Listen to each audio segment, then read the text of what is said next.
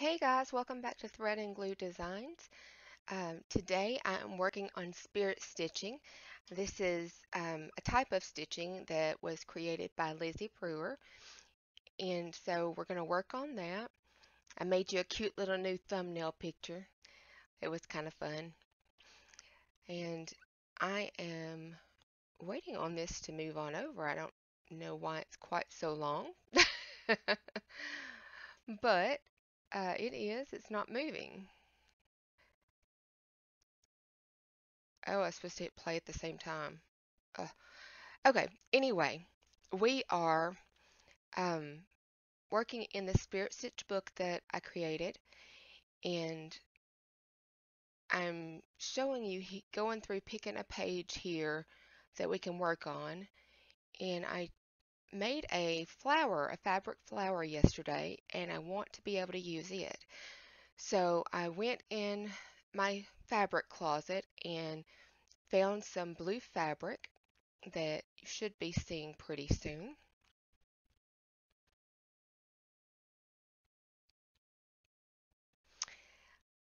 Well, I first I got the fabric and then I lost the fabric that I had gotten. So I had to go back to the closet and get more of that same fabric so I could use that fabric. Oh, it's crazy. Um, and here I'm back at it and I'm showing you the fabric that I've chosen, and it's just a solid blue, and I am fixing to cut it to fit within our page that we have there. And I don't measure anything. I just lay it out on the page and put it about where I want it. And then I go around and cut with the standard scissors first. Um, I do this first just because standard scissors are easier to move through quicker. And I will, however, after cutting it with standard scissors, go back with the pinking shears to prevent extra fraying on the edges of the base piece. I like fraying, but I don't want it on the base piece because that's not the focal of it. And so here you see I've just finished cutting the fabric off, and this whole time I am talking to you all in the video. However, for some reason my mic did not record audio. Um, so I am doing a voiceover for it, and you'll see me now cutting with those pinking shears. Those are great pinking shears. They're left-handed. They're Ginger, and I got them from online. I think it was Marketplace. I just looked up left-handed pinking shears, and they're vintage. They're quite an old pair, but they were rarely ever used because no one was left-handed that had them. So it worked out good for me. And here you see we're continuing to pink a little bit. I really hope this is recording this time. You see the beast. She woke up really nicely for us today. Didn't give us any trouble. I'm making the page fit better now, so I'm going back down that side. And then we have to do that top edge still. So we're going to flip it around and cut it. And I am just using like a beige, creamy beige color thread throughout all of the machine stitching.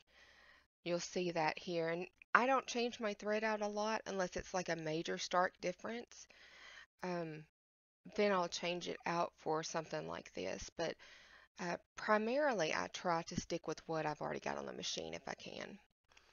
Just because I hate to roll up a new bobbin for every different color that I end up wanting to use. So we've got it cut, and I should be coming in with the flower to show you it any day now. There we go. That's the flower that I made yesterday.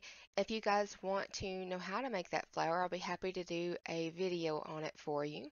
I'm adjusting your view so you can see better. And In the center of that flower, I have put a lapel pin. It was a frog with rhinestones on its back. That my mama duck had gotten for me at a yard sale. She got me 4 or 5 different little frog ones. And I'm showing you kind of the construction there a little bit, but it'd be a lot easier for me just to tell you how in a video. I am trying to decide now what I want to put behind that. I have this panel that is a Laura Lee Designs panel, and I absolutely love it. I've had it for a few years now, and it has all of these little different pieces down the side. And I used one piece of it earlier in this book already. So I was checking to see if there was anything I might want to use on this page, but I don't really think they go very good with the flower and everything that's going on. But I do decide to relook at this panel because this panel has a ton of um, seamstresses on there that are so fun and whimsical. And so eventually I will get back to that. I am now looking for lace or trim or anything that I see that I might like to put on this page. And I found a little snip piece of lace that I absolutely adore. I had no clue what I was buying it for when I bought it. I just thought it was so pretty and it was on 50% off. There it is right there. And it's just so, so dainty and pretty. So I feel like I need to use that in this project. And I found some burlap. So I thought the burlap was the perfect width. And so I'm going to lay it out there.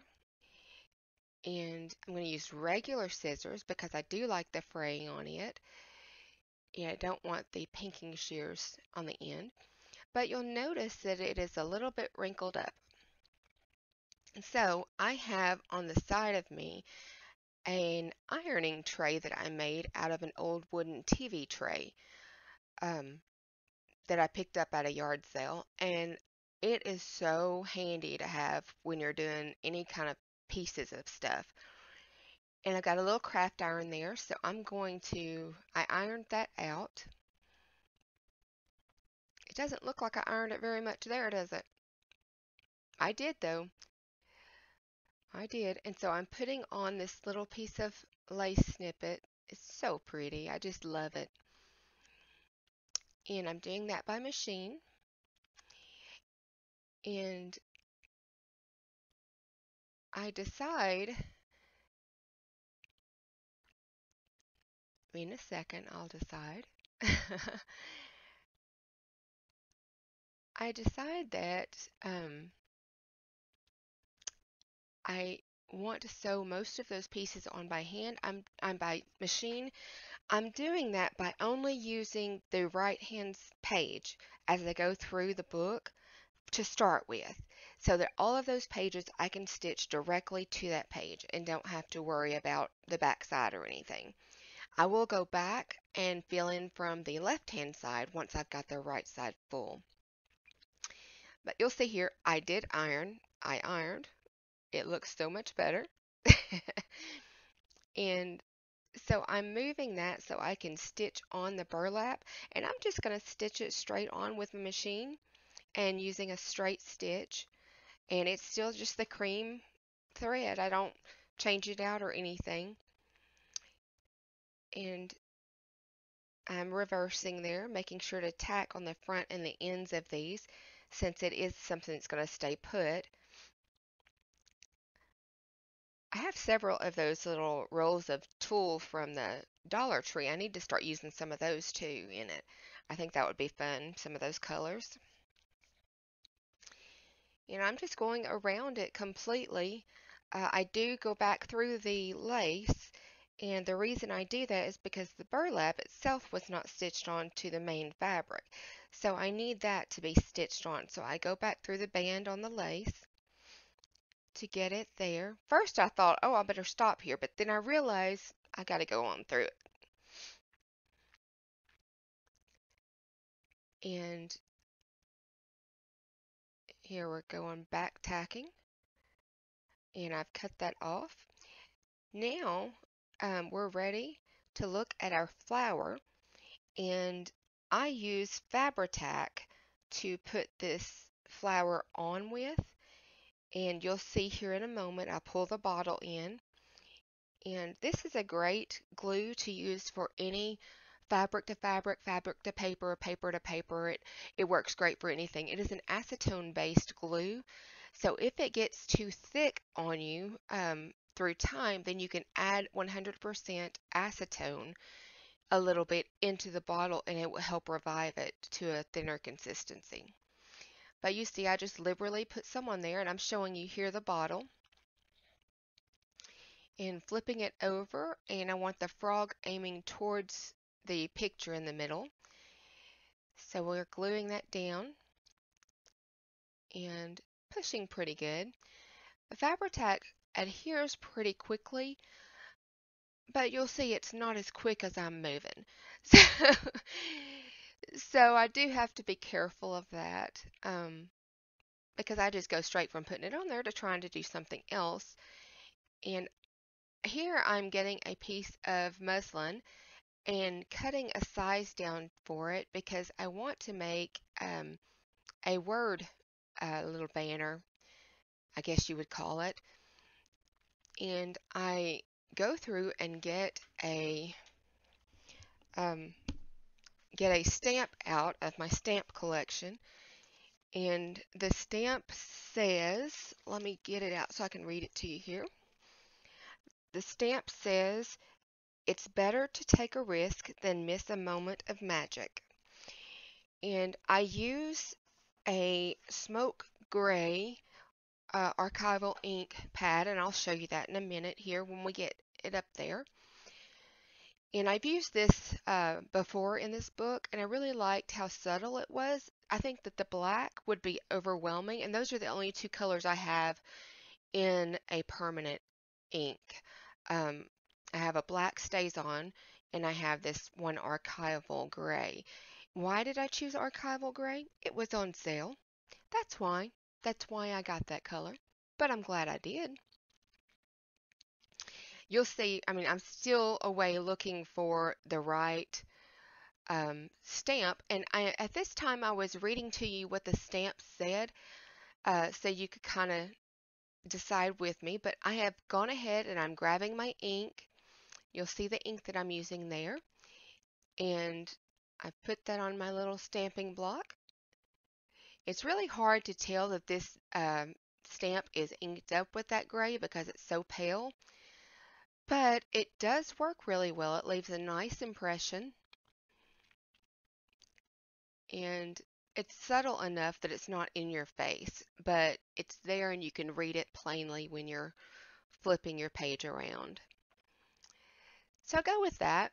But now we have a little conundrum. We have a lower right corner that is just blank, and it needs something in there.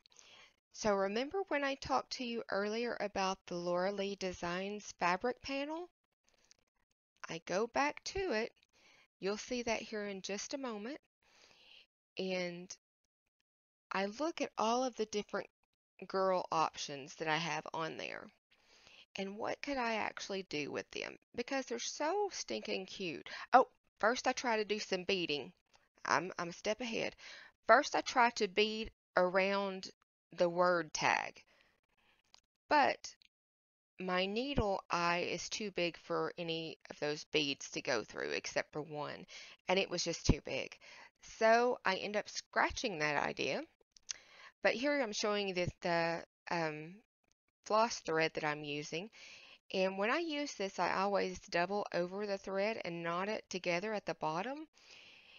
And the reason I do this is because when it comes time to tie it off, it lately when I've used my needle to do it, it ties off too far up and there's this dangling thread and I just can't stand that. So I do this to prevent from having to do that. I can just tie it in a regular knot. But and I started telling you that I may have to actually get out my needle threader even though it was a large eye because it was kind of split a little there on the ends and I couldn't get it to go through, even though I had just cut that section. Um, but you'll see here I'm knotting the bottom,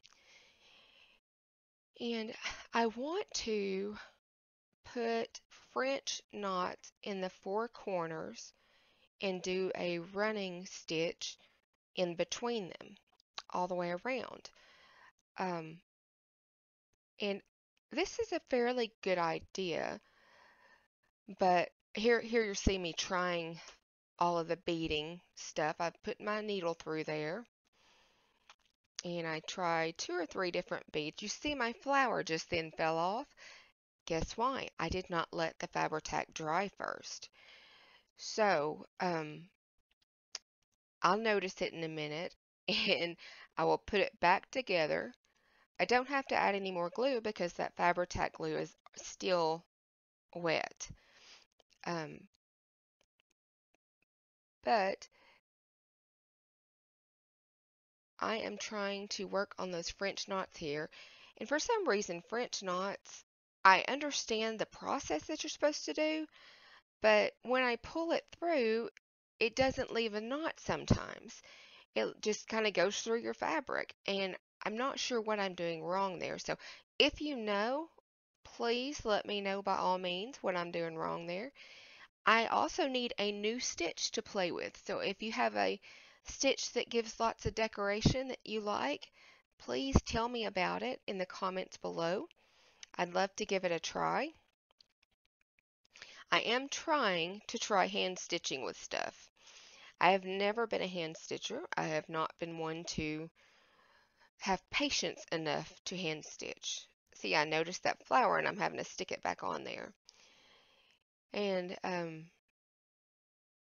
it sticks a little better because it has had some time to get tacky in there. So it goes ahead and sticks and I can move on. And I have to straighten my little word out. And I have that one little knot and I'm ready to start doing that um, running stitch across there. And the running stitch is really easy. You just weave in and out the whole time. Um, oh, here I am showing you that the beads did not fit. And I try a couple of different ones, but the holes are too small. And I do have a bead reamer, but I didn't have time for that today. So, um, I get down to trying the one that has a larger hole here. But once I get it on there, I just don't like it. It's just too big and clunky, and it doesn't need to be. So I decide against it. And you see me taking it off there.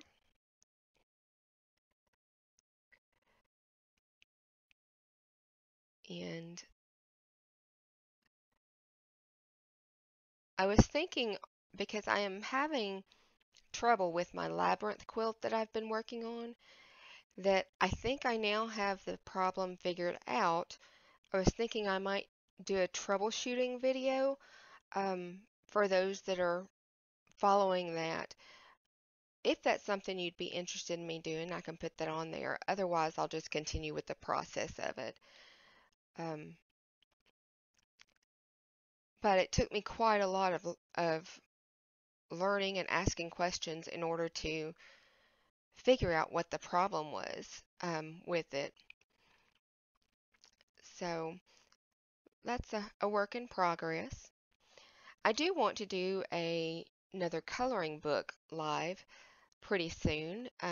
You guys let me know when you think would be a good day for that. I don't know. It depends on what I'm doing today if I get to it today or not. But so far so good. It is 7:20 in the morning here while I'm recording the voiceover on March 26th, 2022. You'll see here I'm trying to do those French knots in the corner again, and it just does not want to stay. It pulls through. It looks like it might do it, and then it just pulls straight through. So I continue. I try again. I try to do another one, and I try 2 or 3 times to get that knot. I twist the thread around about 5 times, and then I stick it back in, but through a different spot, not the same spot. Um, but it just doesn't want to. I do eventually just move on and continue the running stitch because spirit stitching is supposed to be a happy time and not a frustration, so I move on. And you see here I'm making my way to another corner.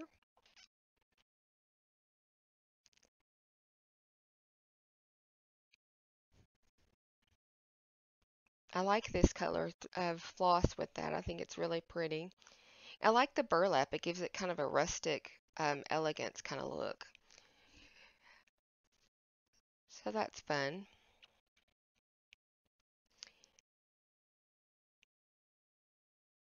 I was, I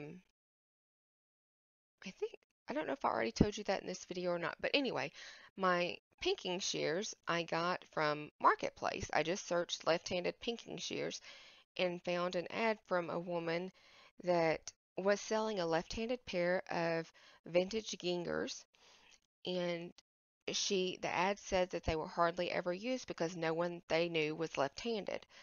So that was good for me.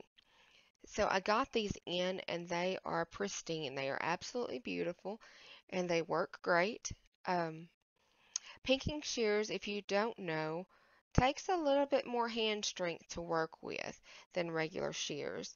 Um, I I have had a pair of regular scissors that were right-handed that had were spring-loaded, and if you're right-handed, I would never have anything but spring-loaded. They were amazing. They were gingers too. Um, but I ordered myself some left-handed ones, and they don't do the same stuff for lefties that they do for righties. So, um, it does not have spring load, which I miss dearly. Um, but back to our picture thing here we're making, our little stitch page. You'll see we're on the home stretch of getting that stitched down. Just back and forth, weaving in and out. And I stick my needle back through to the back so that we can tie it off in the back.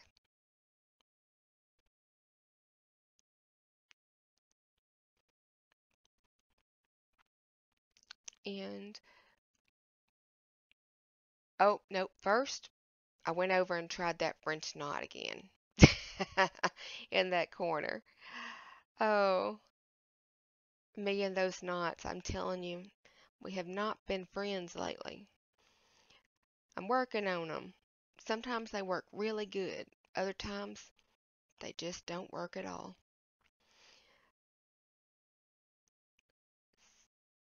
Here I am fiddling with it. Ooh, I think I got the heat on too high in the house. It is too warm right now. Now, that's weird for me because I'm usually cold. Alright. You see me smoothing it out because I didn't even cut the thread. I just pulled it straight across in the back and went went to town. My grandmother would have had a fit. She says, you got to do it right the first time.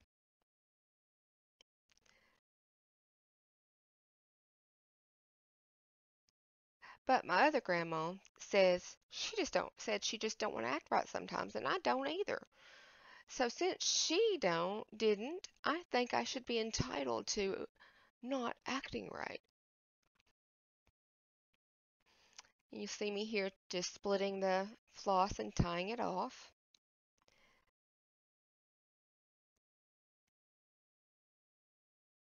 We have a really cool journal that we're working on with What Jen Ren Scraps and Xena the Sassy Crafter.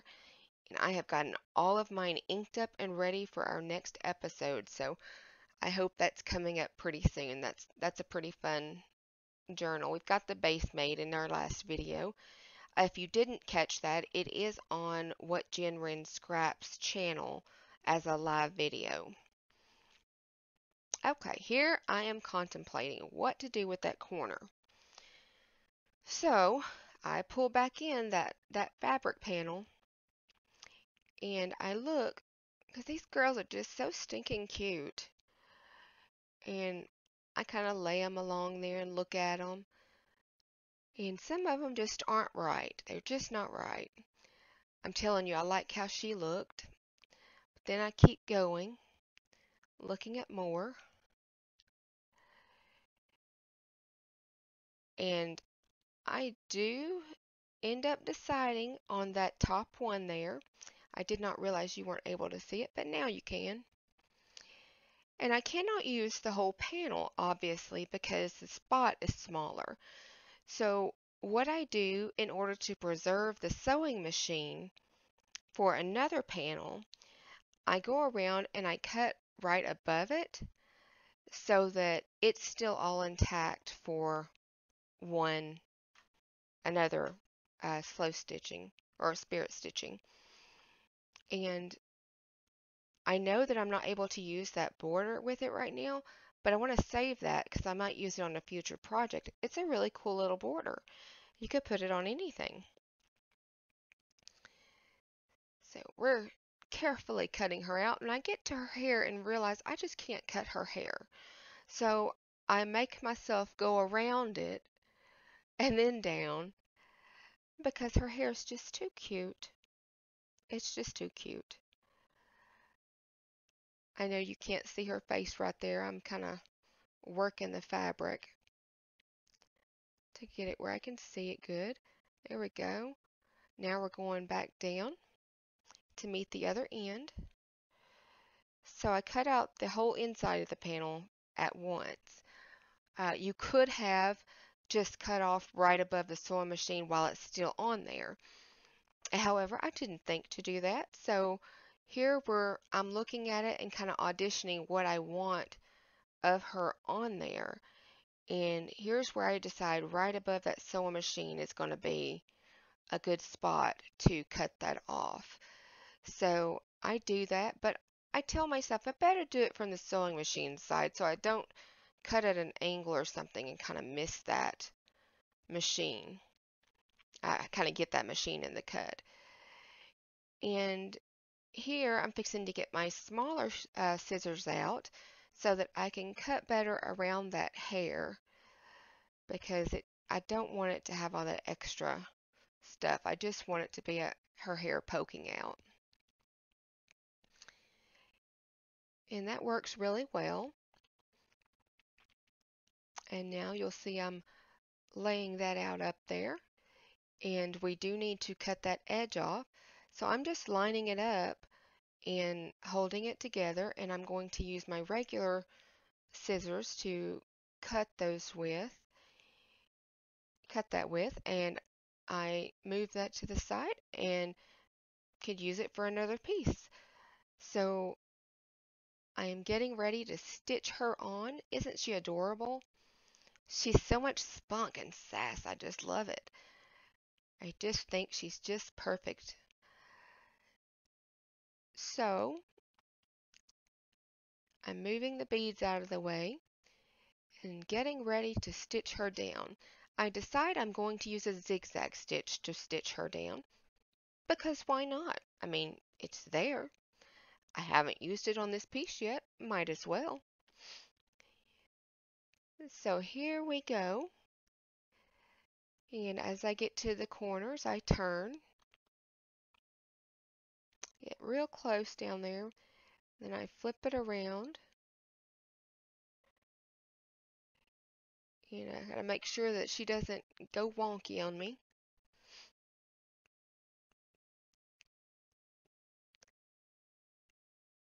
And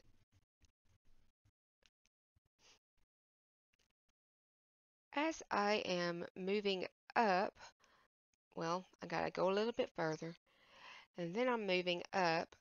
I need to go around her hair because I don't want a line to stitch through it and that hair dangling. So I still keep the zigzag stitch. Probably should have switched to a straight stitch, but I didn't. I just used the zigzag stitch and just slowly went around the curve of her hair, being careful to make sure that the flower and everything is out of the way of it. And I try to decide, do I want to leave a pocket there or close it up?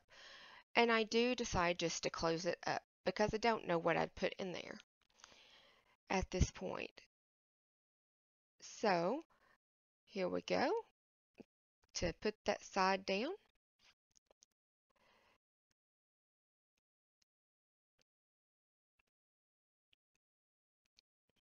And guys, you know, if I have a chance to put glitter on something, I'm gonna do it. So I look for a fabric pen that I have, glitter fabric pen. I had one in silver, but I didn't like it because it left all the silver. And I didn't want all the silver. I just wanted glitter. But I remember something. I recently bought the Spectrum Noir kit from Maddie at Spectrum Art.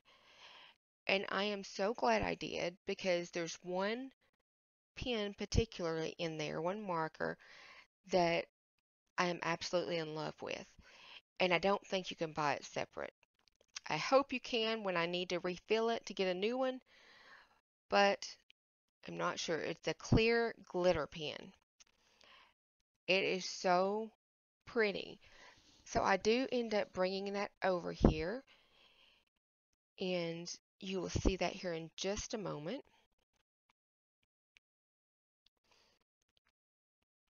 Here I am, almost back. I see my shadow move, and I'm going to show you my pen. It's the most wonderful thing ever. I decide to do it in her hair to make her hair sparkle. She has a beautiful um, gray hair, and I just know years going by, she's earned sparkles. Everybody earns sparkles with time, I think. And then I decided, well, what about them rosy cheeks? They need some sparkle. So I put a dot of it on each rosy cheek, and then I get the rest of the hair that's down there, and it flows so smoothly and effortlessly from that pen. It's absolutely wonderful. I mean, the kit was like 28 or $29, and I think I would have paid for the kit just for this pen.